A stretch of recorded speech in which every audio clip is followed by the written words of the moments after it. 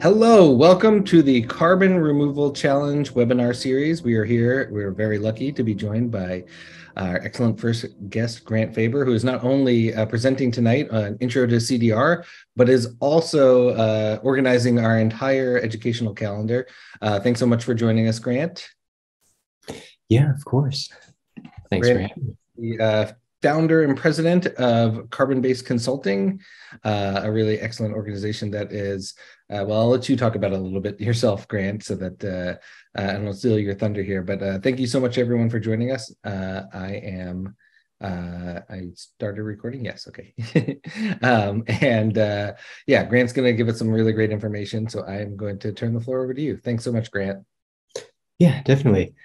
Yeah. Well, hi, everyone. Yeah, happy to be here and to be talking about carbon removal on this wonderful Thursday evening in January.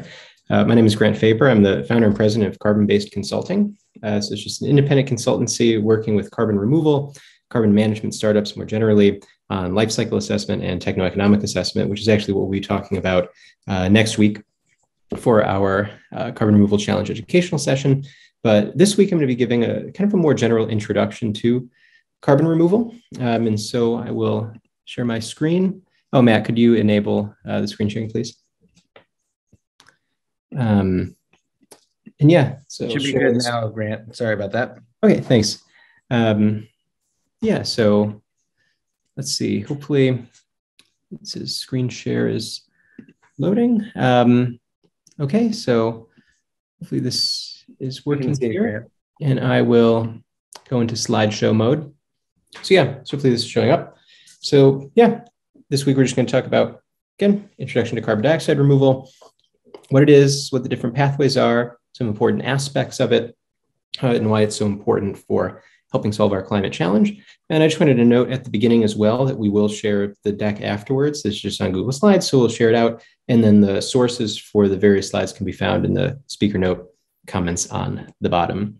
So to start, just to give a little bit of context here, emissions are rising. I imagine that most people in the audience, most people watching are already very well aware of this. If you're participating in this competition, if you're just a young person who pays, any attention to what's going on in the world, you'll know that emissions are rising. Now there are signs, there are reports that are coming out that say, oh, we may be approaching a plateau and then emissions may start dropping soon within a few years, partially because of all the progress that's been going on in clean tech and increased awareness surrounding our climate challenge. However, as of right now, emissions are higher, more or less, than they've ever been. For certain countries, that might be coming down, but in terms of the overall planet, emissions are as high as they've ever been. And so we're at about, depending on how you calculate it, if you look at just CO2 emissions or CO2 equivalent, or if you include land use, et cetera, we're in that kind of 40 to 50 billion metric ton per year range.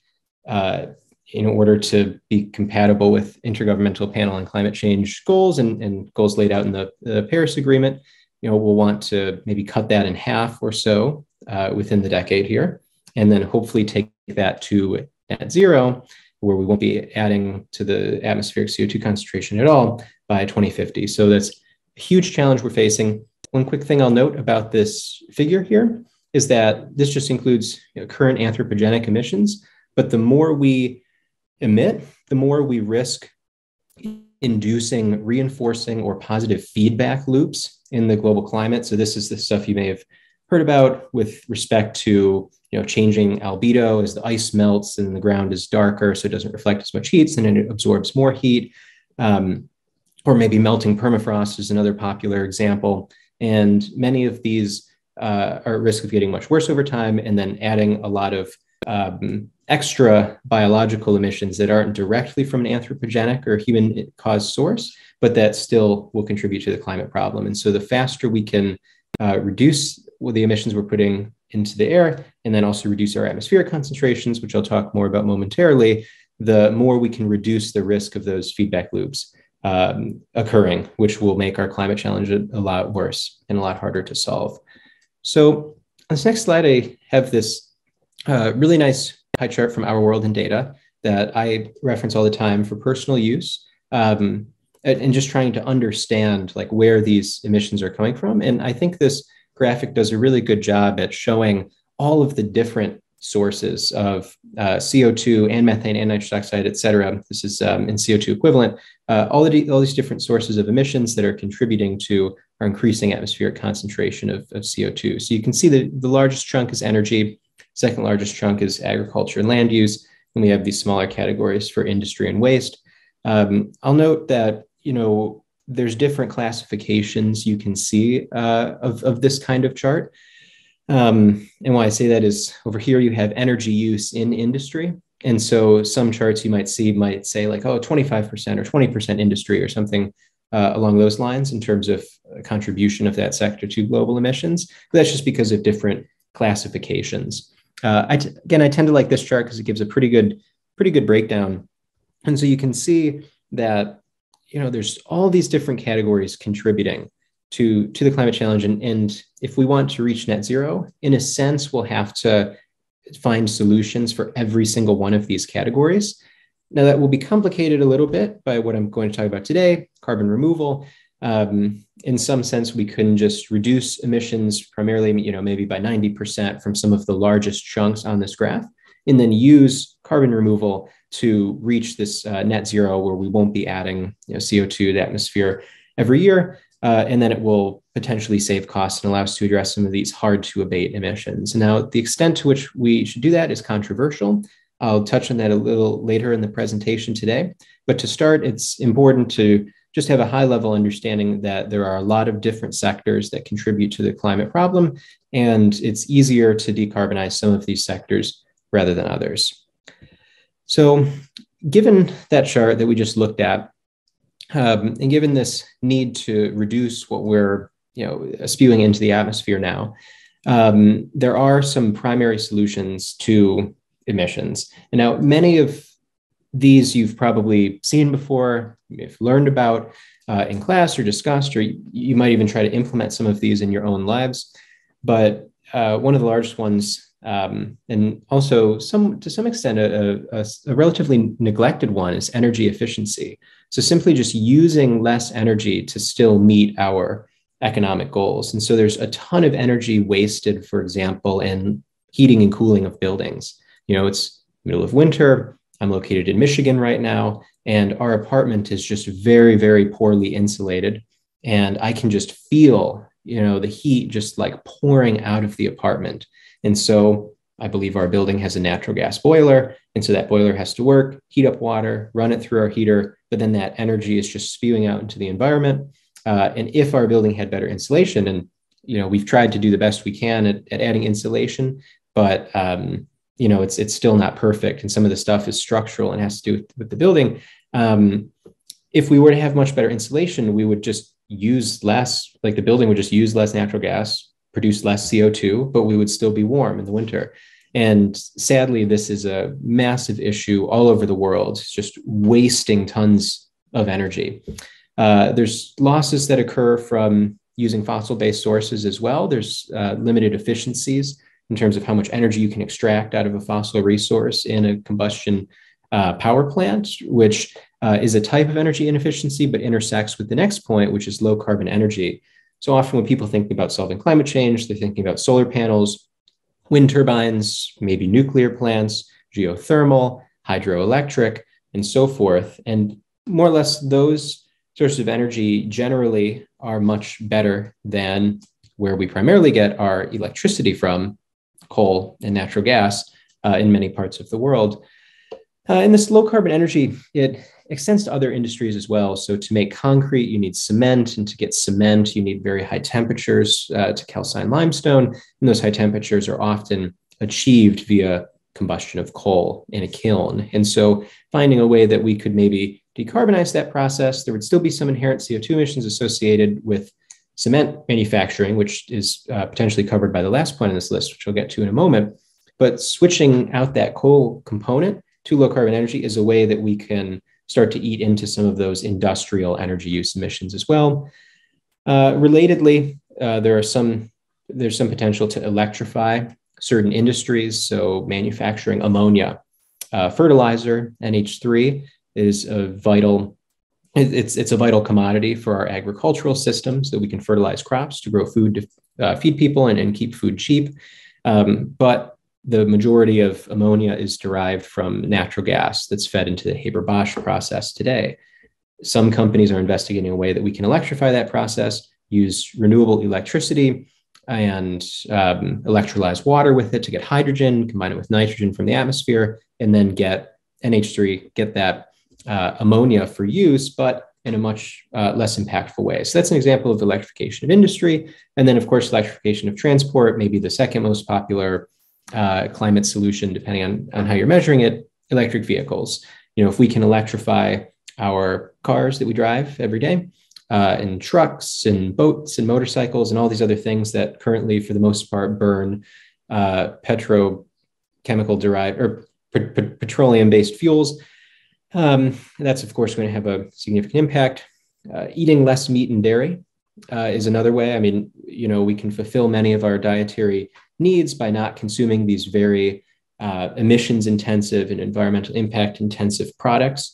And so general behavioral shifts and policy changes that can encourage people to eat less meat and less dairy, of course, will help take a big chunk out of those agricultural emissions. And similarly, better agricultural and land use practices, using nitrogen fixing plants. So maybe we don't have to use as much ammonia in the soil, creating better incentives so that people don't deforest their land, or there is some overlap with some carbon removal methods that I'll talk about later on in the presentation here as well, that maybe relate to no-till agriculture and soil carbon sequestration. But in general, better and more respectful practices can lead to lower land use emissions and lower anthropogenic agricultural emissions as well, which is key. And then finally on this list, point source carbon capture. So of a lot of these sources that I showed on the previous slide, these sources of emissions, they're pretty powerful,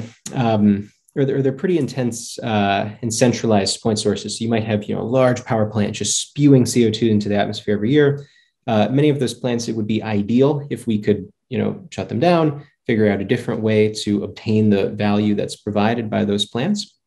But in certain cases, for instance, in the steel industry, it may not always be possible, or may not be possible in time to figure out an alternative solution. And there are well-developed methods for taking that CO2 that would otherwise be released, stripping it from the rest of the exhaust gases coming from the plant, and then finding a way to either put that into some kind of permanent product, such as concrete, or potentially injecting it underground for permanent geological storage.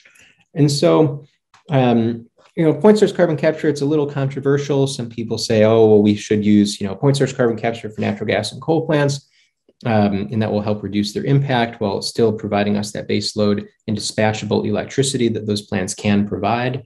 It's controversial because some people say, well, that's, just cover for the fossil fuel industry, and we should be seeking to eradicate those plants altogether. So yeah, that's just something to keep in mind. And I guess on that point, I'll note that the portfolio of solutions that we have, like the extent to which we pursue every individual solution, is a little bit subject to debate. And it's kind of a political thing, like how much less meat and dairy should people be eating? Of course, it's a very personal and political issue. How much should we, how much of pure renewable energy should we use versus this point source capture for natural gas plants or something along those lines. And it gets deeply political as you kind of dive into which set of solutions to use. So even though we kind of know these mainstream solutions and we want to incentivize as many as we can, as much as we can, it can be sometimes a little tricky. But anyway, so yeah, so that's just context on the general climate challenge we're facing and some of the main solutions. But what we're here to talk about tonight is carbon removal, carbon dioxide removal, or CDR, which is an emerging climate solution.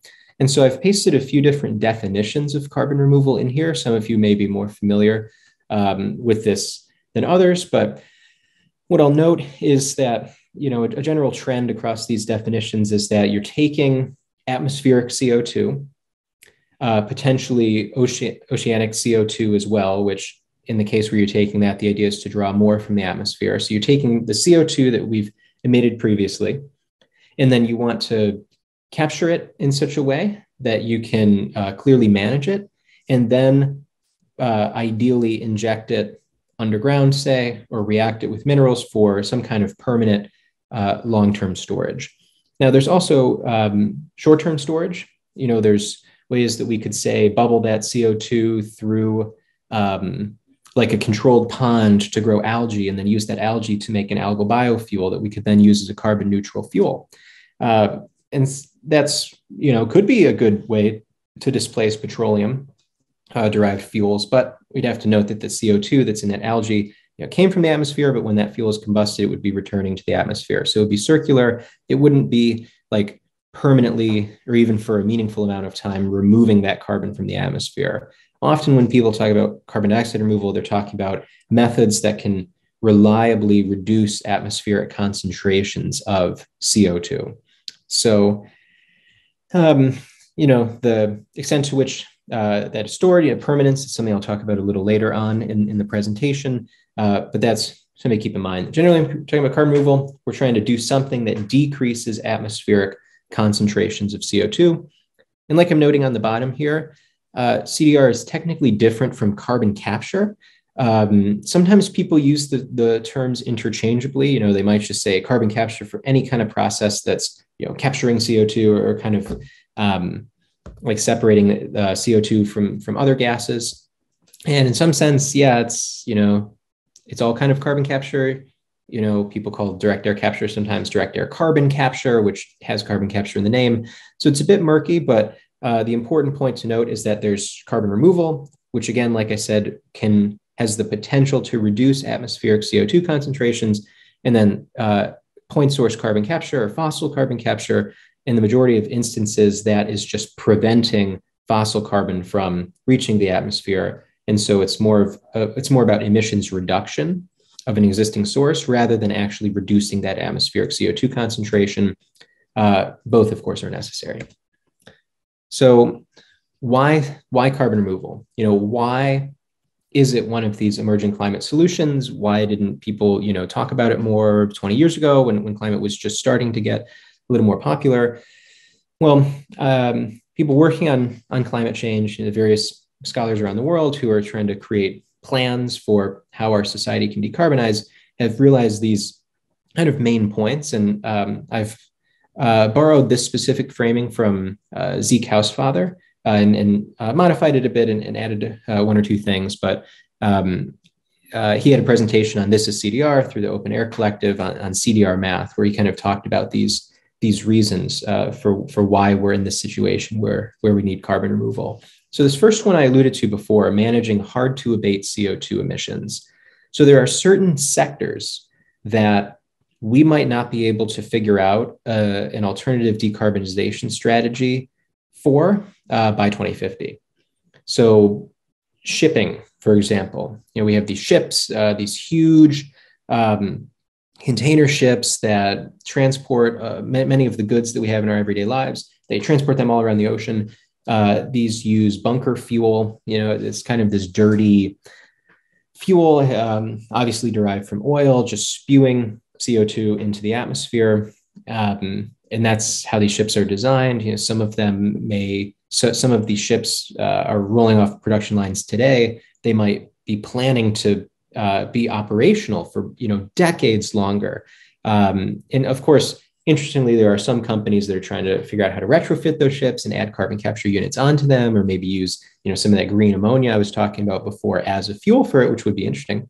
But in the event that we can't figure that kind of stuff out, or that it's too slow to deploy, or that it's simply just too expensive, there's a world in which, in order to reach net zero, where to a point where we're not adding CO2 to the atmosphere every year as quickly as possible, it would make sense to just continue emitting with the ship, and then separately remove CO2 from the atmosphere, and then maybe ideally make the shipping company cover the cost of that to kind of fulfill a polluter pays principle, and to ensure that cost is not externalized onto the rest of society. But anyway, there can be these hard to abate CO2 emissions. In the point of carbon capture and storage, at CCS there, many of these carbon capture systems might only capture 90% of the CO2 and they emit the rest. So 90% emissions reduction from something like a steel plant or natural gas plant, it's pretty good, but it's still 10%. And CO2 is cumulative in the atmosphere. So even if we cut emissions by 90% and we're at that 10% level, well, we'd still be adding CO2 to the atmosphere every year. So we would still ultimately reach these higher emissions futures. It would just take longer. And of course, CO2 does eventually get processed out of the atmosphere, but it can be on a very long time scale. So we really do need to get to net zero to solve the problem. Carbon removal will probably be necessary to help with that. Similarly, number two, there can be non-CO2 emissions, these other greenhouse gases like methane and nitrous oxide and sulfur hexafluoride. And we, again, may not be able to come up with strategies to eliminate these emissions. It might be from degraded wetlands or something, and there's some kind of CO2 or CH4 spewing into the atmosphere, or maybe there's some level of animal agriculture that's still going on in 2050, which is probably pretty likely. Farming cows, and those cows are going to belch methane, and methane might come from their manure, which then accumulates in the atmosphere, and we got to compensate for that if we want to stop warming. And so carbon removal might be a way to do that. Number three, lowering global temperature upon overshoot. So this is a case in which we overshoot our goals. Say our goal is 2 degrees Celsius, average warming by 2050. But let's say we emit too much and it's 2.6 degrees by that time. Carbon removal is the only way that, other than geoengineering, which can be very risky and controversial, but carbon removal is basically the most realistic, or probably the only way that we would be able to get that 2.6 degrees Celsius back to 2 degrees Celsius, back to 1.5, and so forth. And it's actually related to number 6, which I'll cover now, which is restoring the climate. If we want to, restore the climate to pre-industrial conditions, which is super ambitious and would require the removal of potentially trillions of tons of CO2 that we've emitted since the beginning of the Industrial Revolution, more or less sustained, net carbon removal each year is the only way we're going to achieve that, unless we're talking, hundreds of thousands of years into the future. And even then, we could be setting off feedback loops that are just leading to these irreversible changes in the climate. So, carbon removal allows humanity the potential to restore the climate to a pre-industrial state within centuries, rather than having to wait tens or hundreds of thousands of years. And so that's, again, it's kind of ambitious and very visionary use of this technology, but it's powerful. And that's why it's, worth investigating. And then number 4, hedging against climate sensitivities. So for a given amount of emissions, the climate might warm more than we expect, just because of issues with modeling. And the limitations we have with projecting, well, how will the climate actually respond to, each incremental ton of greenhouse gas emissions we're putting up there. And so let's say we emit as much carbon as we budget for, but then the world ends up warming more than we expect, just because we get unlucky. In that case, carbon removal can, again, help us kind of pull that temperature back. And then 5, this is going to be rather controversial, but extending a carbon budget for emerging economies. So there are some who say that, development is fueled by high carbon ventures, and that the places like the EU and the United States have had, a couple hundred years by this point to just burn as much carbon as we want, gain as much wealth as we want from that, and that it's kind of unfair to prevent emerging economies from doing the same. And that therefore the global north should invest in carbon removal to remove carbon to allow emerging economies, potentially in the global south, to emit a little more, maybe build a few more coal plants than they would otherwise, and that kind of thing. So again, controversial, subject to international politics and negotiation, maybe a little tricky, but it is a potential use of this technology. So something to note here too is that, all the reasons I outlined in the last slide, they're very important, very cool. But I want to reemphasize that this isn't really an option, and that if we want to achieve the goals laid out in the Paris Agreement of limiting global warming to 1.5 degrees Celsius, it is with a high degree of confidence likely that we're going to have to really scale carbon removal from essentially, I don't want to say nothing today, because there's arguably a few 100 million tons of say forestry offsets, many of which are dubious quality, which maybe we'll touch on. But in terms of engineered carbon removal, it's low, tens of thousands of tons per year right now, and we need to scale that up to potentially over 10 billion tons per year, or about 20 to 25% of the current emissions and the current CO2 we put into the atmosphere. I mean, this is a massive endeavor, but increasingly likely. It's increasingly one where we have to do it, and we don't really have a choice.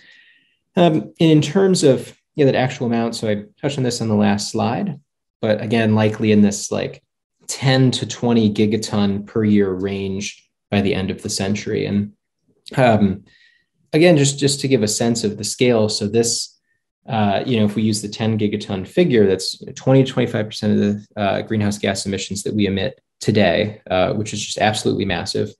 But maybe some other figures. I think there's about every year, there's about 400 million tons of plastic that the world produces. And so think of all the plastic that's produced all around the world. And then multiply that amount by 25. And that's how much volume we're going to have to suck out of the atmosphere every year and inject underground. I mean, this is a massive endeavor. So yeah, so it's so some people like to say that carbon removal is necessary but impossible, which it makes for a good challenge. I think that's why so many people get so captivated by this technology class. So yeah, as I was just I actually just mentioned on the last slide. So yeah, there's a lot of forestry credits, but a lot of them are pretty low quality, and they might not actually be having the carbon impacts that people expect, or they might be causing other kinds of problems. And of course, a lot of forests might be subject to burning and other kinds of issues, infestations of pests and so forth, all of which will be exacerbated by a warming climate that may make their carbon sequestration attributes a bit dubious. But right now, there is a degree of engineered carbon removal going on. So that's some kind of technological intervention that's removing CO2 from the atmosphere. And right now, it's only at tens of thousands of tons. And most of this is biochar, which biochar has already been manufactured for some time. And so the non-biochar carbon removal methods are really at very, very small volumes. I mean, just today, Climeworks, one of the most well-known carbon removal, direct air capture companies, it was only just today that they announced they have taken CO2 out of the air, injected underground, and delivered those tons to a customer. They didn't disclose how many tons, maybe because it's a small volume and they don't want to, demotivate people or anything. But this is a huge challenge, and we're just getting started with it. So yeah, I was just talking about Climeworks, but there's a lot of other companies, in this space as well that are making a lot of progress. And so these are pretty positive signs. And often when, new technology is scaling up, it will scale up super quickly in the beginning and then only level off after it reaches a kind of critical threshold or point. And so fortunately, in the upper left here, we see that there's been a growth rate, at least in terms of purchases, which are distinct from deliveries because people are pre-purchasing carbon removal for future years. So, there's over a 500% growth rate, which, hey, that's pretty good. That's a sign. I personally think that's a big sign for optimism. And if anyone's familiar with exponential growth, if you can sustain even a 10% growth rate year over year, it can, take off. That curve can explode, subject to various, in our case, sustainability constraints and energy and resource constraints, which many people are working on classifying and overcoming. But but yeah, you can see some of these other big headlines from some of the big, these are all direct air capture companies, which is just one kind of carbon removal. But they're all announcing these megaton scale plants right now. Some are purchasing a ton of pore space that's like underground space where they can inject the CO2 for permanent storage.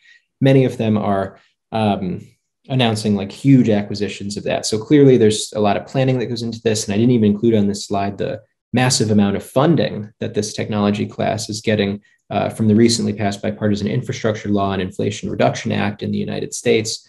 The government, will be pouring billions of dollars into this with already announced, already passed legislation, let alone what could come in the future. And all that investment leads to it's like a catalyst for further private investment as well, which could be probably tens of billions of more dollars just flowing into these companies, into the space, into these projects. And so there is a lot of growth on the horizon, and this should of course be very exciting for anybody who wants to get involved in this. So yeah, given these things that I'm talking about, it could very well be likely that carbon removal could be $1 trillion industry. If it's 10 gigatons per year and each ton transacted is $100 per ton, which is some people call it the holy grail of the carbon removal industry. And it's $1 trillion industry, which is pretty amazing. I mean, there's not many industries, I think, like especially new industries that maybe have that kind of likelihood on the horizon. But the fact that we're going to need so much carbon removal and there are kind of substantial costs associated with it means that this will be a huge industry, one that will employ many, many people and thus become an important and influential part of society. It's also going to require a lot of resources, a lot of land, a lot of renewable energy, a lot of water, a lot of precious metals, a lot of steel, a lot of concrete, a lot of just like space that people might not necessarily be happy that it's taking up. There's already discussions about environmental justice and community engagement and the potential for some of these plants to disrupt wildlife or disrupt the feel of a community or bother people in the same way that many mega infrastructure projects do now.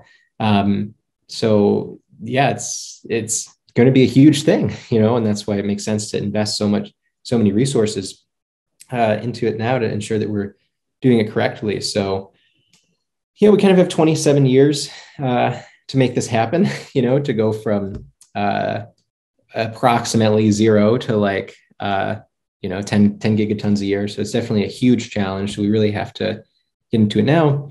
So we have several more slides here, and then we'll have some time for questions. So this slide just talks a little bit about the different kinds of carbon removal. And so there's other, as I note on the bottom here, there's other there's other kinds of carbon removal that aren't captured by this diagram, but many people kind of look at these ones listed and view these as the primary pathways. So you have coastal blue carbon, it's like restoring coastal ecosystems that can help take up and store more CO2, albeit in temporary biological stocks. Accelerated chemical weathering. So this can apply to mined rocks or potentially mine tailings from some kind of other mining operation. And it's possible to react those rocks with CO2 as a form of permanent geologic storage. There's the direct air capture, which has come up a few times, essentially just running atmospheric air over chemicals. Those chemicals absorb CO2. And then you put them in a confined environment, desorb that CO2, and then use it for underground injection or making some kind of product. You can take a bunch of plants that as they were growing, they took CO2 out of the atmosphere and then find a way to get the carbon from those plants underground for permanent storage. Increased soil sequestration is something I mentioned before, which can range from doing new varied agricultural practices that take up more carbon in the soil to even genetically modifying plants so that they grow larger and larger root systems so that there's more carbonaceous content stored in the soil. And then there's all the forestry stuff, restoring forests or even adding forests where there were were not forests before. Ocean alkalization, ocean alkalinity enhancement, it's also called, or enhanced weathering, is a way that we can try to de-acidify the ocean while also having the ocean take up more CO2 from the atmosphere for eventually permanent storage on the bottom of the ocean as the carbon reacts and then kind of sinks and falls to the bottom.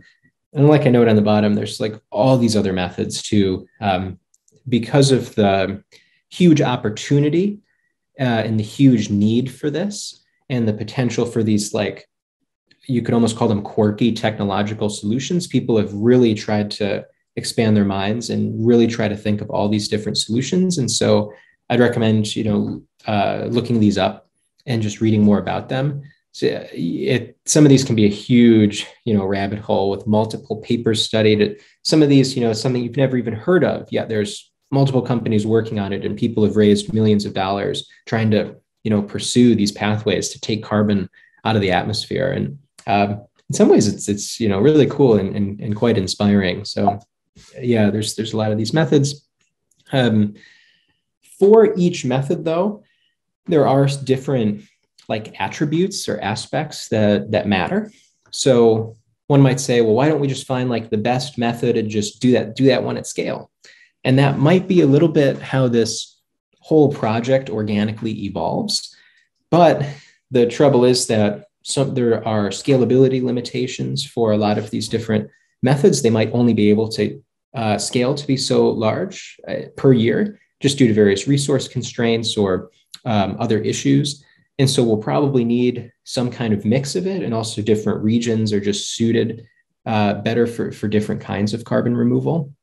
And so these are some of just the different things to consider when assessing different pathways and kind of comparing them. Of course, cost matters, also economic viability. Does the process have any valuable co-products that can help underwrite it? What kinds of energy material does it require? How does it impact the environment? Maybe it does take up carbon and store it underground, but maybe it produces a bunch of carcinogenic materials or involves a bunch of land use or something like that can have other effects on society that we may want to manage or control, so we don't get this, so-called carbon tunnel vision. Different processes might have different risks. There's different risks of reversal of the CO2 that's stored, ultimately finding its way back up into the atmosphere. Speaking of that, there's this issue of permanence, which I mentioned a little earlier. So this is just something to keep in mind, that how long the CO2 is stored matters, and that oftentimes people want something with a longer term storage. There's different schemes where some people might say, okay, yeah, I'll plant this crop and then it will take up CO2 as it's growing and as it establishes the biomass or whatever. But as soon as you maybe harvest that and there's a bunch of residue just decaying in a field, well, all that CO2 is going to escape back into the atmosphere. So it's not really a permanent form. And then you have to ask, is it really having any climate impact? Yeah, it kind of temporarily removes some carbon, maybe temporarily takes a little bit of pressure off the radiative forcing that's warming the climate. But why would you pay for something, assuming it's the same price, that stores CO2 for 10 years when you could store it for 10,000? And so there's a lot of debate about this, because a lot of these different processes, they just naturally or inherently just have different storage. And then once you get out so far, it's even 100 years in the future, let alone 1,000 or 10,000, nobody's going to be checking. Nobody remembers. There's no enforceability for something that far in the future. So it's a very contentious issue in the space. Different people debate about how we should handle it. Something that a lot of people are kind of settling on is a like-for-like emitting or offsetting strategy. So a lot of what funds carbon removal, which I talk about in the next slide or two, is voluntary offsets. So it's someone who emits and they pay so much money to some carbon removal person to take that CO2 out of the air and permanently store it. A lot of people think it's not really appropriate if you have some kind of permanent fossil emission, some carbon that you're digging up from deep underground and then you're spewing it out into the atmosphere to warm the world. But then you pay for just a temporary storage of that ton that you emitted.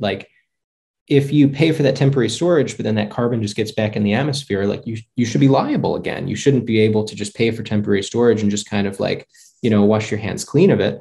So a lot of people think there should be this kind of like for like thing, where if you emit permanent carbon that's been underground for millions of years, that you should probably pay for some kind of permanent removal that's going to, in all likelihood, take that carbon and store it back underground for millions of years. But if you want to buy an offset for like some sort of land use change thing that you did, well, then it's more reasonable to say if you deforested land, maybe you pay for reforestation elsewhere. Maybe that's more of a like for like and kind of a fairer offsetting strategy. But that's something that the industry has to kind of determine, because this is the voluntary carbon market. And so here on this slide, I just outlined some of the different ways that carbon removal companies make money or hope to make money. So there's the voluntary offsets. There's just people or companies who are, you could say out of the goodness of their own hearts, just, saying, well, we emit, but we don't want to emit as much. So we're just going to, pay these companies to suck this carbon back up. Increasingly, there are some standards, some like corporate, emissions accounting standards that are calling for carbon removal as a tool in the toolkit for reducing emissions. So maybe as a company, you try as best you can, but there are still emissions in your supply chain that you just have no control over. So maybe you got to pay for carbon removal to compensate for those, to call yourself a carbon neutral company. There's compliance offsets. So there might be certain markets, like emissions trading markets, say in the EU or in California, like with the low carbon fuel standard, LCFS here, where you can maybe people have to, by law, reduce their emissions, and maybe purchasing carbon removal is one way they can do it. You might be able to sell some products. So some people are trying to capture CO2 from the atmosphere and make like artificial graphite or carbon nanotubes, which are pretty valuable. Then you can sell those and then try to recoup some of the costs associated with carbon removal. Government procurement. So in the recent omnibus package, a lot of people were excited because the Department of Energy is apparently getting some funding to do some direct government procurement of carbon removal, or at least they're gearing up for that. There's also tax credits that were passed as part of the Inflation Reduction Act. So if you remove carbon from the atmosphere permanently, you get, I think it's $180 per ton, assuming you meet a variety of requirements. And so, yeah, that's pretty good. Not probably enough to cover the cost of for a lot of companies today, but still pretty good. And that could be a great source of revenue. Philanthropic support. Some people are looking into just buying removals just for the good of the planet. And then this co-product monetization, kind of similar to the long-lived products, but maybe different. So sometimes processes, they might store carbon, but also produce biochar, algal biofuel, green hydrogen, something that you can also sell into a commodity market and then get some funds to help offset the costs. So there's still a lot of issues to be resolved in CDR. I mean, again, we're scaling this massive industry, so there's a lot of opportunities.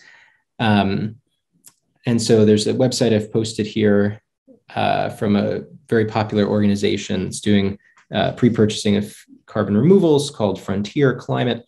And they've listed a lot of knowledge gaps that are really interesting, and it's a really good source to look into for people who are looking for opportunities to make a big impact on the space.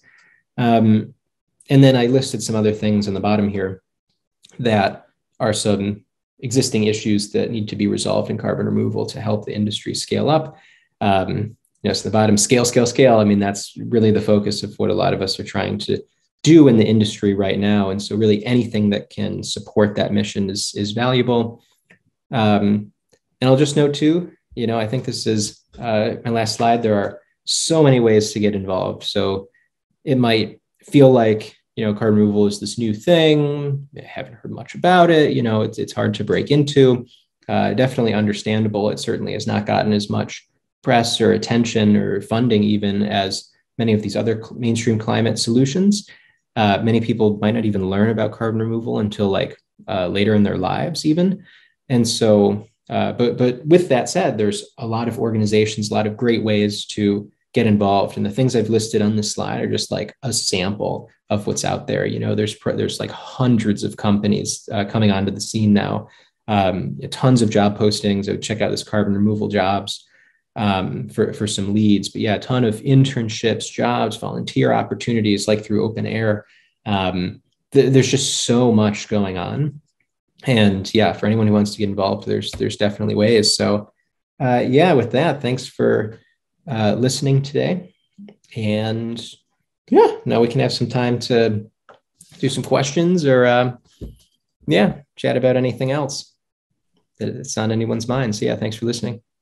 Thanks so much, Grant. That was awesome. That was a really great overview of all the products. I jotted down all the different aspects of carbon dioxide removal. I jotted down a question or two. If people have questions in the audience, feel free to put them into the Q&A. But I'm going to start it first. You mentioned, this product, this space seems somewhat overwhelming, but it's also kind of an opportunity. What is the aspect of it that excites you the most? It excites me the most. I think, this is slightly a personal answer, I guess, but I guess I like the fact that and I'm excited about the fact that there are all these opportunities for people to work in jobs that are like actively restorative or actively good for the climate. Because I imagine, let's say you're alive in 1970 and you're 25 years old and looking for a way to like start your life, and climate change is a big deal, but you need to like earn money to pay rent and pay for your food and stuff. If you were alive at that time, it was like maybe there were a few climate like themed things that you could do and maybe try to get paid for, but in all likelihood, no, you would probably have to participate in this kind of mainstream economy and just try to donate some money on the side, maybe volunteer, do the best you can. But now what I think is like sick about carbon removal is that you have this amazing industry, super well funded, super exciting, technically challenging, and just captivating for so many. But you can make a living doing it, and you can like pour the majority of your waking hours into it. And yeah, love it. And that kind of stuff. So yeah, I guess I'm excited that opportunity is going to exist for so many people. Do you have a favorite form? You mentioned, you went through, did a great job of sort of overviewing the different possible approaches for CDR, and obviously, there's probably more an exhaustive list, but you covered the main ones that I think are the things that people are focusing on the most right now. Do you have ones that you personally find the most promising? Yeah, I think there are different solutions just have different benefits or different co-benefits for communities. I'm pretty interested in like Charm Industrials type in their approach, or in anything where you can pyrolyze biomass or agricultural residues or forestry residues or anything like that to get either bio oil or gaseous CO2 for permanent storage, but also get green hydrogen, which can be used for heating or in industry or transportation as well.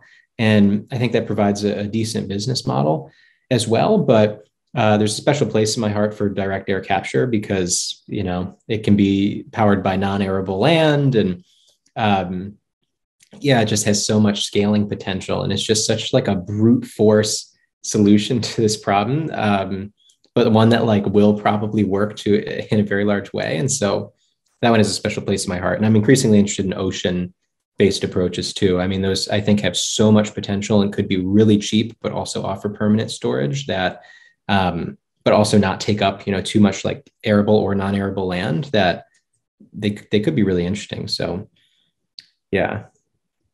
That's kind of all of them though. And also one of the things that I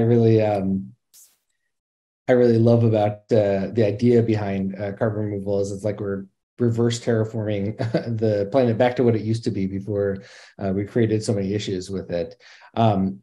At one point, you mentioned that forest offsets were dubious. Can you clarify why that is?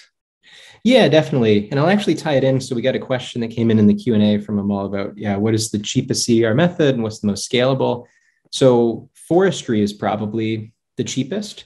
But there's just issues with forestry. So there's like all sorts of different issues that can range from the additionality to leakage to permanence. And so, it's not that expensive to say protect a forest from being deforested when it's about to be. But that's not really carbon removal. That's more of emissions reduction. So I guess I can change it to like reforesting. So there's a company, I think it's called Drone Seed, and they like use drones to plant seeds to grow new forests. And it's an awesome idea. I think it's totally captivating, and we should do as much of that as we possibly can. And it's probably pretty cheap, to just plant these seeds and then just let nature kind of run its course. But it's not always quite that simple. Sometimes the trees need active management, but like an issue with it has to do with the permanence of the CO2 storage in those trees, especially with a changing climate. So as the world heats up, as pests spread, it just might not be so clear that those trees will actually store carbon for the long term. There can be social issues as well. I think this happened with like the UN RED program, where there was like land grabs and just really funky stuff that was going on. Again, in the global South, often with indigenous people as the victims, to like get land to plant a bunch of trees to kind of claim these emissions credits, then use it as an excuse to like, burn more coal or whatever. There's also leakage issues. Sometimes you might like preserve a forest somewhere, but it raises global timber prices, and then it leads to someone on the margin elsewhere in the world to get into the timber market and deforest their land, and maybe deforesting their land will add more carbon to the atmosphere than just deforesting the original land. And so you think you're generating an offset, but you're not really, and you're actually doing worse and that kind of stuff. Sometimes there was a big example with the buffer pools in California. So they were doing these forestry offsets, and they were planting extra trees as a kind of buffer to guard against if any of the trees died or burned down. But then they didn't really take into account that, well, when some trees burn, a lot of trees burn. And if there's a wildfire, it could be a bad wildfire season. And then the buffer pool burned too. And so the insurance that they had didn't work because there was kind of like correlated risk between all these assets, almost like the financial crisis in a way. So yeah, there's just a lot of issues. It's not saying we shouldn't do it, like we should do it, but we need to do other things as well. And we should be very careful of any kind of strategy where like some big oil company is justifying their emissions by planting trees somewhere. And we need to be very careful about social impacts of those processes too. Thanks. Yeah, that's a great answer. And I think it's very important for people to be aware of the sort of, planting trees is great and seems great, but, sometimes there are some pitfalls that people are not aware of. I'm going to keep working through some of these questions. If you have more questions in the audience, feel free to put them into the Q&A. But one of the business models you mentioned was producing long-lived products, such as carbon nanotubes. Can you explain a little bit about what those are and why they're so valuable?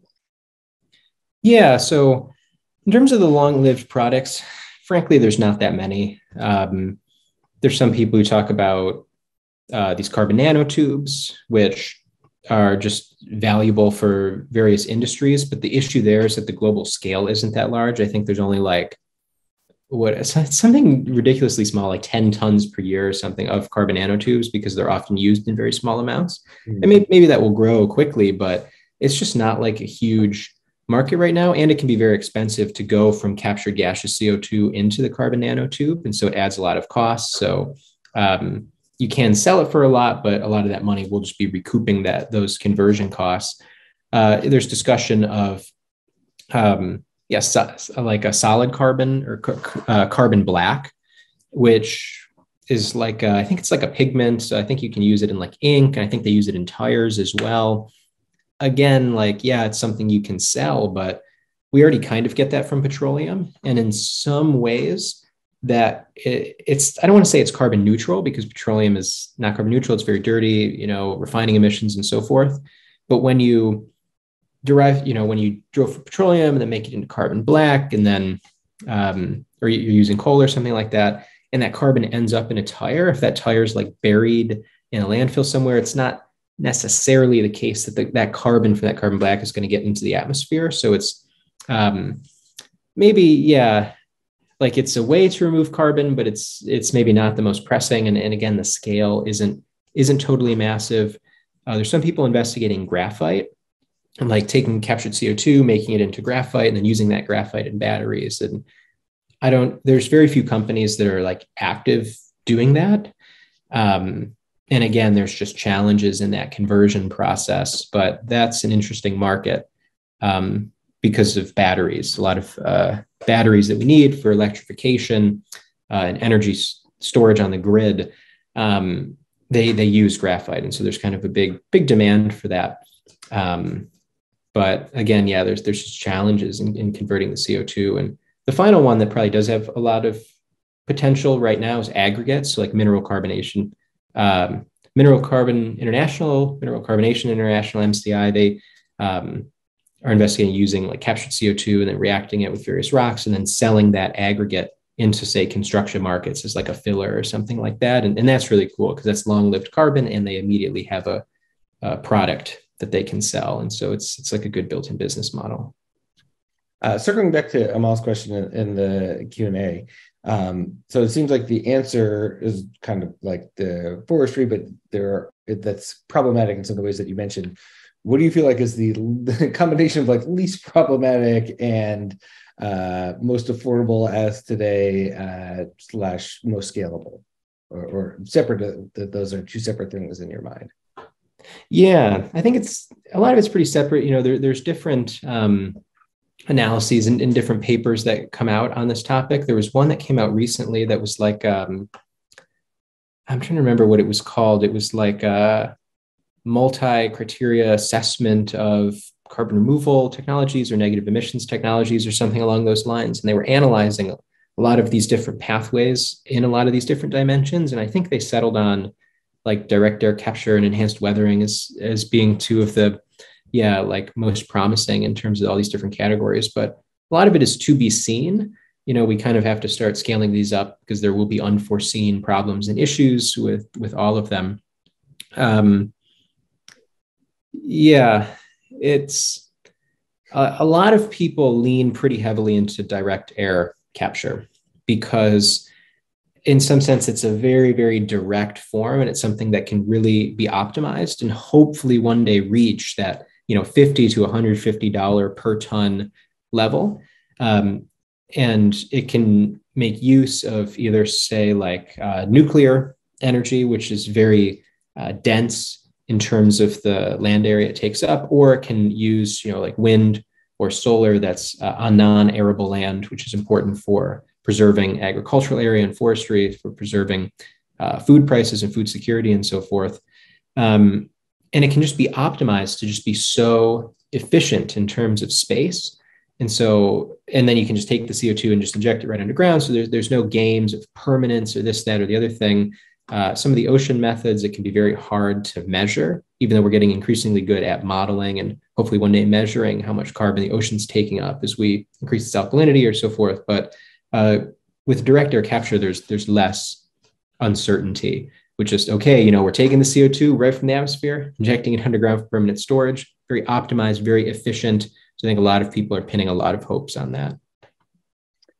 So this is a little bit of a curveball for the last question, but since you brought it up during your talk, I just wanted to say that you mentioned geoengineering as sort of a separate path from CDR for keeping global temperatures down. Can you explain just briefly, some of our viewers might not be as familiar with geoengineering, what it is and why, some of the positives and negatives of it? Yeah, I would say a very common form of geoengineering as it's traditionally understood is solar radiation management, where we purposely inject like sulfate aerosols into the atmosphere and they reflect sunlight. And then that reflection of sunlight, or reflection of the sun's infrared energy cools the planet a little bit. And we can do this in a controlled way. I think it's controversial because various reasons. There's an issue of termination shock, where if we were to start doing something like that, if we were to suddenly stop, then the climate could warm very quickly. more quickly and to potentially to a higher level than if we had never started in the first place. And so there's that fear.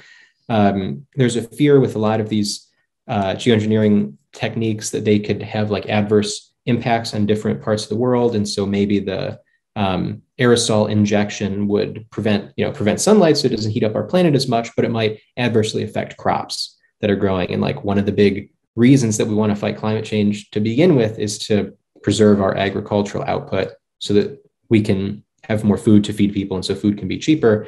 And so we'd kind of just it would be like self-defeating if we tried to reflect all this sunlight, but then hurt the very crops that we're trying to save. And there can also be geopolitical or even like a military application of these things where one country deploys them and maybe it benefits their climate, but maybe it screws over the climate or the crops or so forth of the country next to them. And so it's something that needs to be internationally governed, but international governance adds like this whole layer of complexity into doing it. Also, and there's also a high degree of technological uncertainty, and a lot of people, I think even organizations want or have tried to enact like a moratorium on even testing these things because they don't even want humanity to go down that path. There's also this moral hazard argument that if we have some like easy but slightly dangerous, solution to climate change, that we'll just do that and then we won't change our ways. Like it would be like, I don't know, your arm is sawed off and you just keep taking more Tylenol or something like that. Like eventually you're going to run out of Tylenol or it's not going to work or you're going to bleed to death or something. Maybe not the perfect analogy, but yeah, there are those issues. Personally, though, I am interested in geoengineering, and I actually personally think that there could be an intimate relationship between geoengineering and carbon removal. Also, geoengineering is weird because we're already geoengineering the planet by spewing unprecedented amounts of carbon into the atmosphere at an unprecedented rate and totally interfering with the climate system. So we're like already geoengineering it. So the wrong way. Yeah, this is the wrong way. And I think from like a utilitarian perspective, if we could do something that would cause other pains but create net good, that we should think about it. But I also tend to think that risk of positive feedback loops is very scary. If 3 degrees Celsius can turn into 4, can turn into 5, if there's even a small risk of that runaway climate change, it's up to us to try to minimize that risk. And I've sometimes wondered and thought, would it make sense to do geoengineering, but just temporarily while we both reduce our emissions and use carbon removal to draw down atmospheric concentration? So in that way, we could prevent like the worst, ever hitting the kind of worst temperatures, and also buy ourselves some time to like pull things back, but then also not have to take that risk where if we start doing it now, we have to do it forever. And we also risk termination shock. Should society ever reach a point where we can't do the geoengineering anymore, or there's some kind of active intervention in it? So I don't know, that kind of combination interests me, but we'd have to do it really responsibly. And if you don't have a lot of faith in humanity and in international governance, then it's probably not something you should, advocate for. For me, it's just the idea is like, we couldn't stop burning fossil fuels. So instead we checked it, we resorted to changing how reflective the planet is, at least temporarily, to offset it. It's a future generation is going to find that kind of a crazy story that like, really, that was easier than just switching over to renewables and then getting carbon removal going. But we'll have to see where that goes. But on that note, thanks so much, Grant. This is really amazing. Great way to kick off our webinar series. And you will be back next week talking about life cycle analysis, life cycle and techno-economic assessment. And that is next week, January 19th at 11 a.m. Eastern time. You can find the link on our website and also a GCal invite. You can add that to your calendar. We'll also be sending out an email. But we actually did just get one more question in the Q&A. Are you up for one more question, Grant? Yeah, this might be a question for you. Yeah, it's about the carbon removal challenge. Let me see. I haven't actually read it yet. Now I'm going to look at it. There is no fixed amount or range of CO2 expected in this. We're going to be evaluating the different solutions against each other. So obviously, we're going to be looking for people who are as impactful as possible, but there's not some sort of minimum or maximum, presumably, range of CO2 removal that we're looking for, or carbon dioxide removal we're looking for to have. So we're really going to judge the submissions against each other. And we're really excited to see what you all come up with. So hopefully that answers your question. And we will see, hopefully, most of you back here next week. Again, that is January 19th at 11 a.m. Eastern Time. Right, we're going to be back here with Grant Faber again, talking about life cycle and techno-economic assessment for carbon removal. Thanks, everybody. Appreciate your time. Yeah. Thank you all.